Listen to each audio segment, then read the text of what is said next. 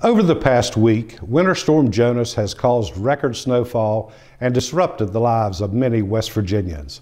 But the spirit of those who call our state home has shined through, as neighbors have helped neighbors, and our first responders have worked around the clock to ensure the safety of our residents.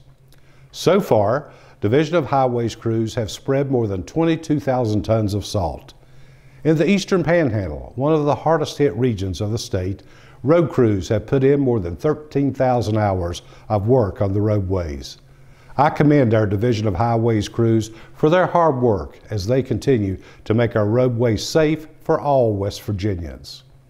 The West Virginia National Guard has also answered the call to assist state and local agencies in ongoing response efforts.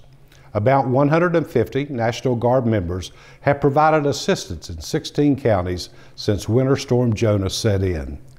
National Guard community assistance teams have conducted more than 150 health and wellness checks for people with medical conditions and have assisted more than 200 stranded motorists. Our Guardsmen and women have continued to prove that West Virginia National Guard is the best in the country, and I'd like to thank each of them for their service to our state. I would also like to thank our State Department of Homeland Security and Emergency Management, our county emergency directors, and our local first responders, the police officers, firefighters, and EMS workers who are often the first on the scene when there's an emergency.